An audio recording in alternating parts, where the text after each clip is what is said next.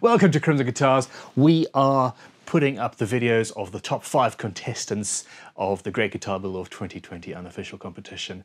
And this is number 1, numero uno, Laura from Broken Wind Instruments. She repairs wind instruments, hence the slightly risque name. And she made Violet, a cow. It is everything we want to see about this competition. It is incredibly creative. It is totally left field. It is somebody who doesn't build guitars for a living. This is only her second guitar, and it is thoroughly entertaining. Here is a shorter version of her build. Please check it out. And if you like what you see, which you will, because you voted for this, nearly 10% of all votes went for this instrument. Please go and check out her channel and click like, subscribe, leave comments on her videos, let her know what you think of the process, and let her know, most importantly, what you want to see next.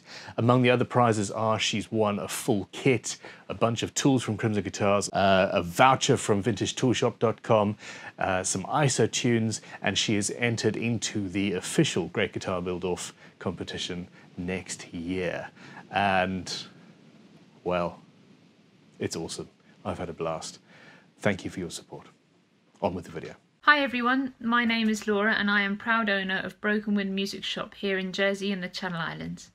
I'm a musical instrument repairer by trade, specialising in woodwind and brass, hence the slightly naughty yet memorable name of my company, Broken Wind.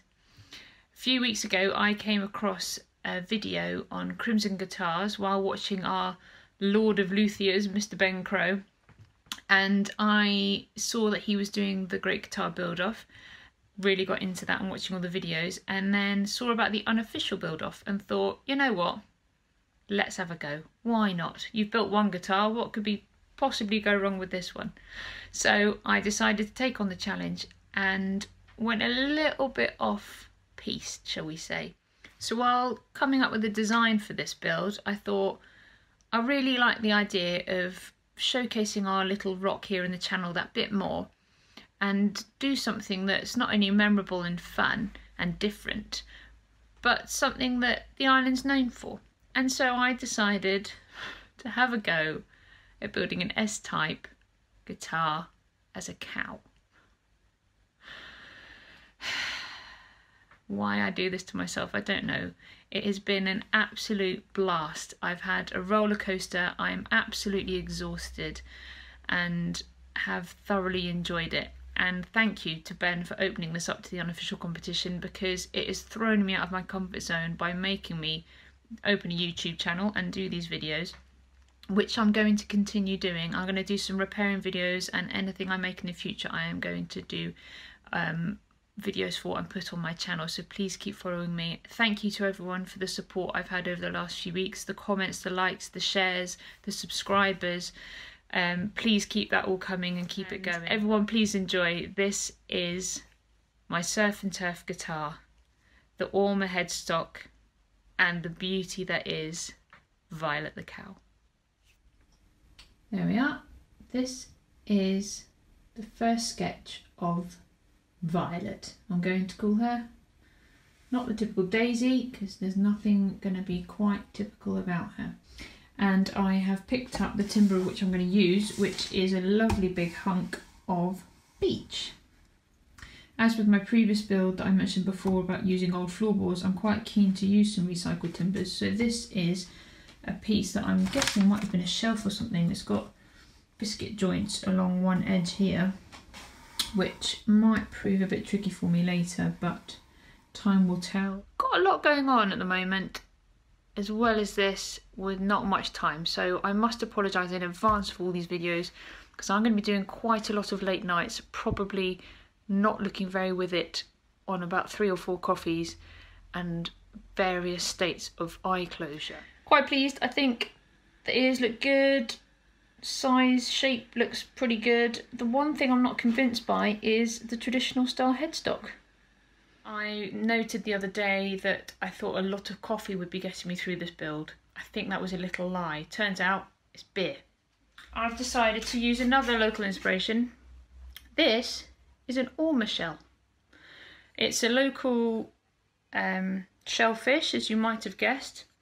Very, very, very pretty on the inside, sort of pearly opal kind of looking on the inside. Used a lot as inspiration over here for art and jewellery and various sculptures and things like that. And the holes reminded me of the holes in the headstock, and it got me thinking, maybe just something this plain, this simple, is exactly what Violet needs to be above her head.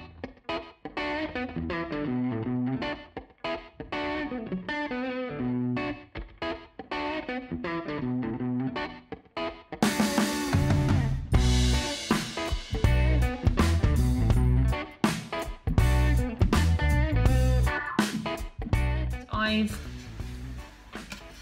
pretty much finished roughing out my headstock and got a bit carried away.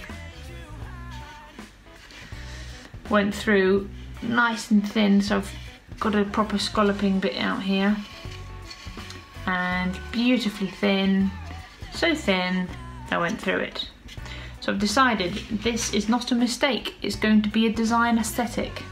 And then I got my Dremel out with the slightly different engraver tool, and I've done some shell detailing, if you can see there on the back. Got a spiral and the shell's going up, and I've done my new holes. And then, as my little new design aesthetic, I've added in an actual piece of shell.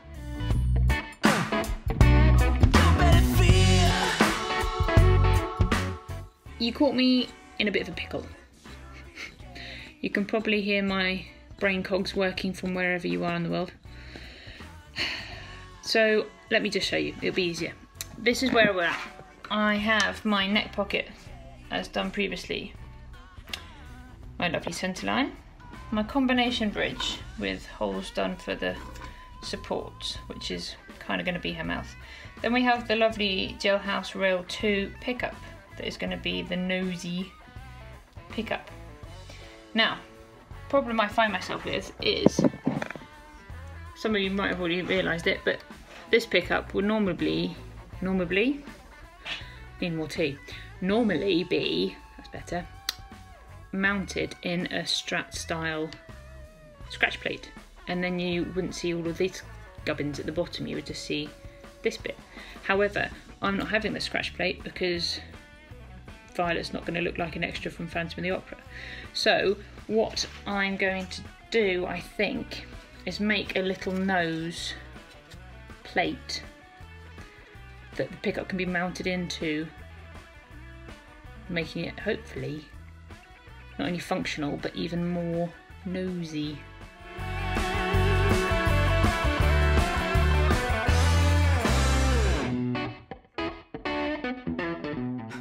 So I previously mentioned on my original video, if you viewed that one, that the guitar I made for my brother-in-law Tim, I put Jersey granite inlays on the neck, and I'm going to do the same for this guitar. I think it's something that I want to do for each one I make. I think it's a nice little touch, maybe a signature of mine going forward. I quite like that idea. There was quite a few of you when I was talking about my headstock ideas that suggested doing a cow's tail, or there was multiple different like suggestions, milk bottles and churns, all that kind of thing.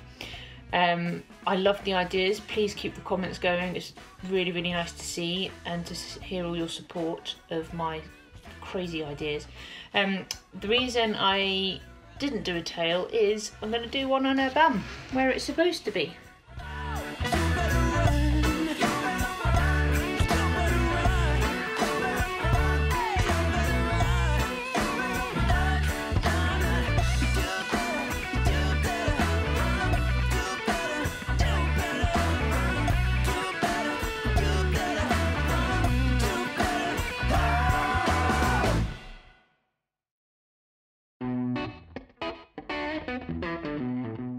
From the moment I sketched Violet's face out on the beach, I was looking forward to shaping her ears. And you know what? It is not disappointing. This is an absolute joy. It's so much fun just hacking away and being creative and doing this shaping. It's really, really, really good giggle. people aren't so excited when you are creative with their expensive instrument that's in for repair, so it's just lovely to have the freedom to do this. It's really, really fun.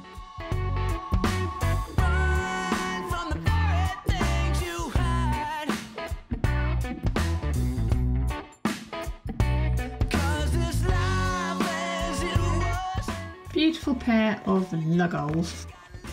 Quite pleased with that. Still obviously got yet more sanding to do, but the shape's there. Can you see all right there? Or maybe on an angle, that might be better. There we go. Yep. She might be able to hear me now. I've been talking to her all this time, never got a reply.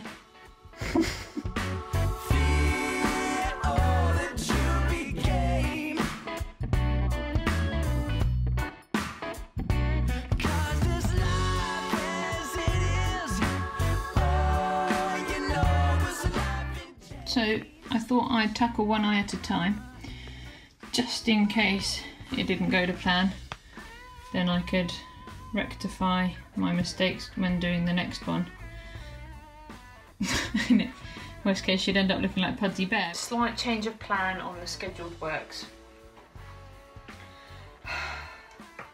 The nose plate just broke. Ah! Just when I realised how much time I was lacking in. Let's do something again, but oh well, lesson learned. Don't do that. So, time for a new nose and more beer. So, new day, new nose, and I think this mug says it all, really.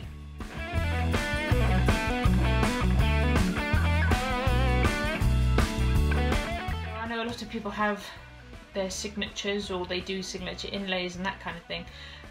But one thing I do, as part of my company, Broken Wind, the instruments that are written off and you can no longer fix or they're uneconomical to repair, I make into furniture. So I've made various items.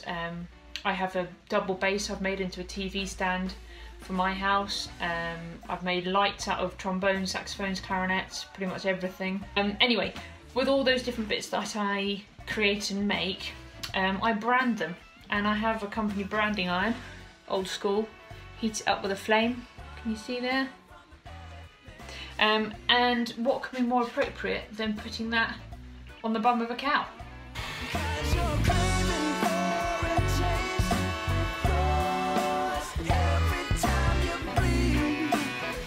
Then I've gone down to 1200 all over, but I have purposely left some little 400, not 400, let me try that again, 40 grit markings, in the hope that when I add the stain, that'll be, oh, there we go, that's a better view.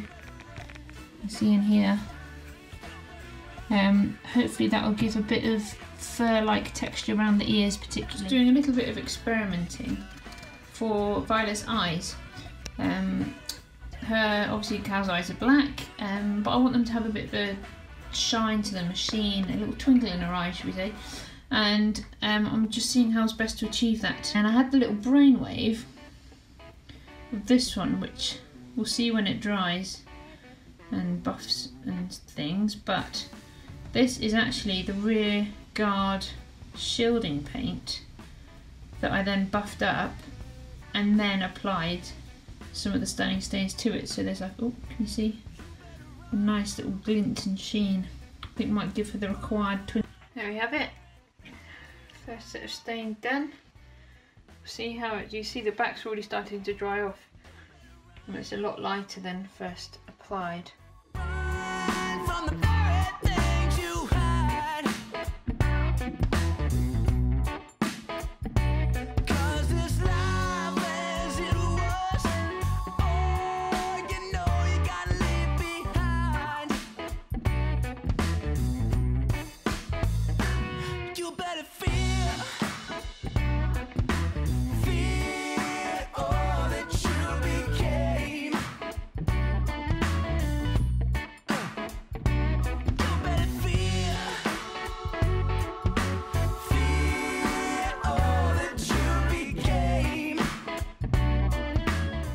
Hey, Violet, how's it hanging?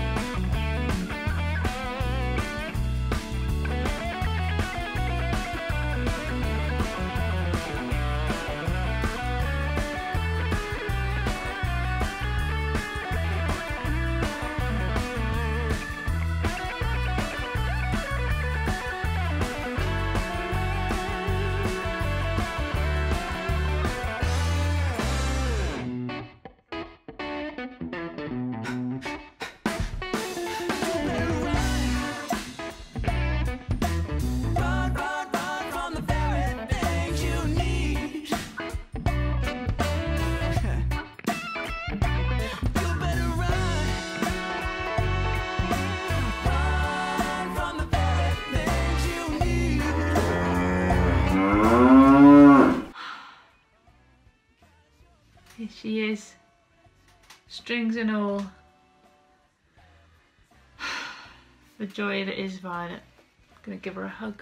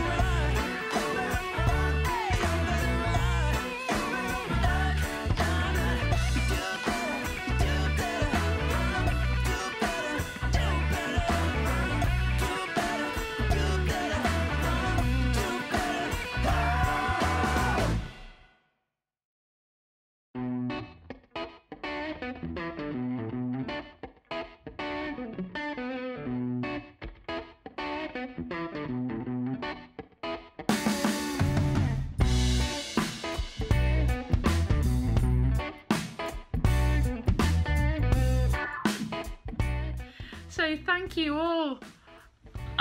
Thank you. I can't believe I am saying this, but I am so proud to say that I am the winner of the Great Guitar Build-Off Unofficial Competition 2020. Like,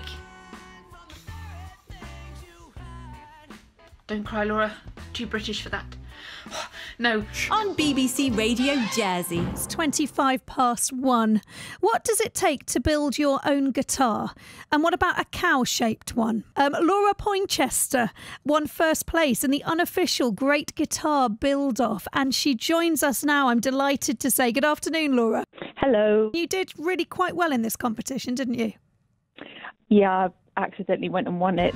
I honestly can't believe it. Thank you so much to anyone and everyone that voted for me. It is just phenomenal I'm so overwhelmed by the support I've received, and not only locally but across the world, and the fabulous comments I've had. And I said in my video yesterday, to be put in the top 5 was, the top 30 even was amazing. The top 5 was incredible, and I can't believe to say I've won it. Wait for it. Hey!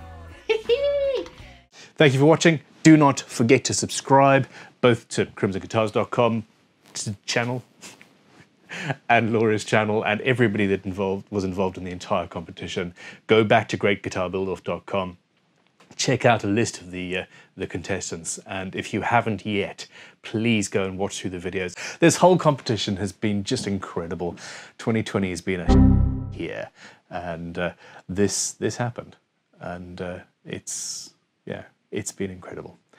Thank you for your support. I really appreciate it, as does every single builder involved. We will look forward to what happens next year. Don't forget, the whole competition is going to be relaunched on New Year's Eve. On this channel, we will make announcements as to dates, where, when, how. This competition this year has been run by the seat of our pants in the midst of a global pandemic and economic crisis, and as such wasn't as efficiently run as it could have been. Next year is going to be a little bit different, and hopefully a whole hell of a lot better. Is it possible to be better than this year's competition? Well, we'll see. Anyway, enough of me. This is all about Laura and the fact that she won the Great Guitar Build-Off 2020 Unofficial competition. Officially. Goodbye. See you soon.